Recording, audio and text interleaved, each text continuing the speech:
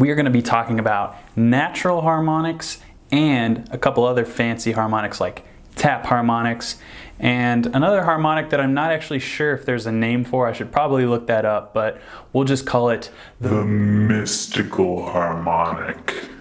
So to start off, I'm going to show you natural harmonics, which I'm sure most of you are already familiar with, so I'm not going to spend a ton of time on it. Essentially, they're harmonics that exist naturally. In other words, you don't have to do anything special with your thumbs to get the pinch harmonic sound, anything like that. They occur naturally on the guitar neck. Natural harmonics exist on pretty much every stringed instrument. So on the guitar, you can find them just by hovering your finger over the fret that I'm going to mention. So the 5th fret, you can have these natural harmonics. And then the 7th fret. Then the 12th fret. And then there's also some natural harmonics up in this area, like from in between the 4th and 2nd fret. I can show you what those sound like.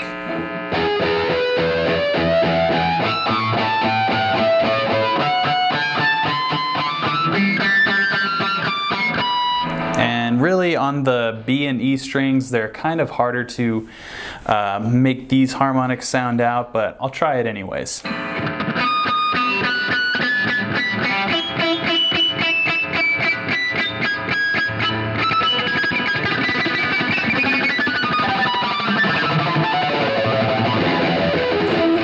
Kind of that Smashing Pumpkins or Stone Temple Pilots sound on this fat E string.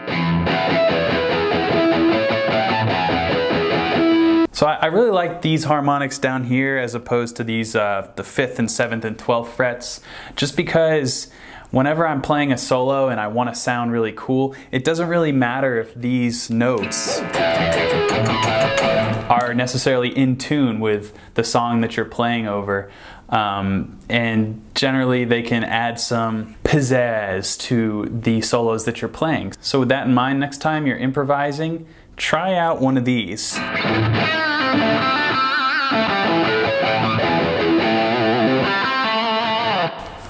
Everyone will look and be like, wow, that guy's awesome. All right, we're on to the next kind of harmonics, which are tap harmonics. And essentially all you need to do is fret a note or notes and tap the fret that is exactly 12 frets away from these. So essentially, if you are on the 2nd fret and you are fretting the D and G strings here, you're going to want to hit the 14th fret, and you want to aim at the D and G strings here. You don't necessarily want to hit all the strings at once, but inevitably you're going to. So what I do is I'll mute as much as I can with my left hand, so that way when I hit this fret, there's not a bunch of other strings ringing out, and it mainly captures the tap harmonic. So I'll show you what that sounds like.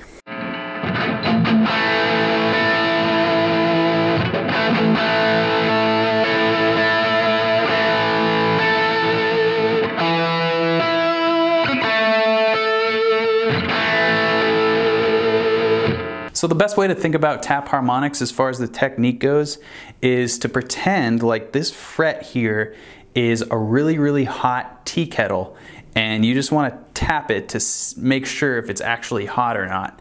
So obviously you wouldn't tap a tea kettle that's really hot like this. That would burn your finger off. So what you want to do is just give it a quick tap. Like, ow. Yeah, that's hot. Ooh, yeah, that's hot. Ooh. That's it.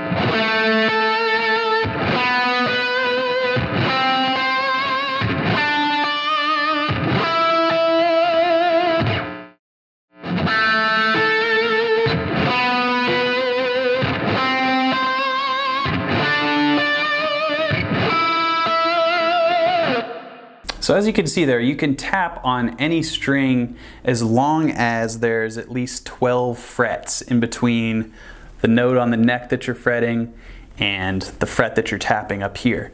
And you can use any string, like I said. Here's on the thick E string.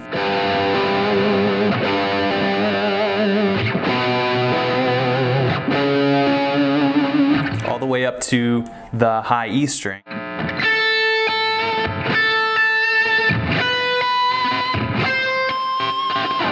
As you can hear, it's a little harder to get these extreme strings. I usually stick to the A, D, G, and B strings, but you can try all of them and see which ones you like the best. And the cool thing about tap harmonics is you don't necessarily have to have 12 frets in between if you just want to highlight certain notes of a chord. So let's take a regular G chord here. And let's say I want to highlight these, the B and E string. So I'm going to tap on the 15th fret, since that is 12 frets above the 3rd fret.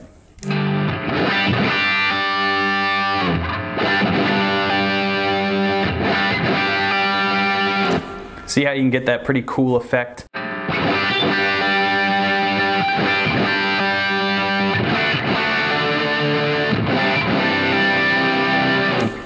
So they can be a really cool, almost like pedal steel sound. So experiment with tap harmonics. Remember, it's just tapping a hot tea kettle pot 12 frets above where your left hand is fretting. The mysterious, mystical harmonic. This takes a little bit of finger strength, but once you get it down, it is super fun and addicting to play. And what I'm going to do is I'm going to do hammer on and pull off on this open string of the D. So it's the 2nd fret of the D string, pulling off to open, kind of like the Stevie Ray Vaughan or Jimi Hendrix style hammer and pull off, just like this.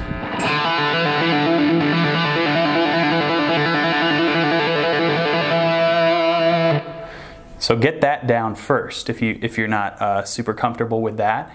And once you have this down, you want to hover your pinky just over the D string and rake it down the string towards the neck. So you want to start kind of near the bridge and very lightly rest your pinky along the string as you're performing this hammer-on pull-off technique. Let me show you what it sounds like.